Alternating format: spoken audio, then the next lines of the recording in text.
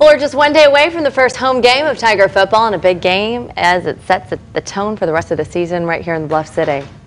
Local 24's Jeane Francine is live for us outside the Liberty Bowl. Jeane, fans getting excited.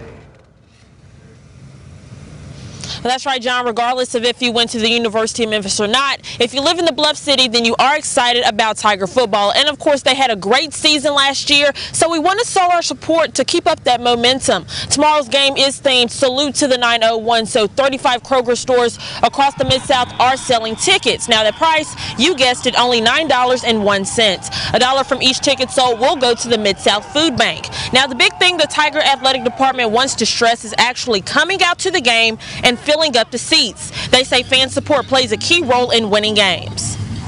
Just the fact that the energy, like last 10 years, it was, people wouldn't even show up to the games, and now it's like the whole city is behind the football team now. The Tiger Walk starts at 3:30 and kickoff is at 6. Now, if you can't make it out to the game, you can watch it on ESPN3. Reporting live in front of the Liberty Bowl, Jeane Francine. Good day, Memphis.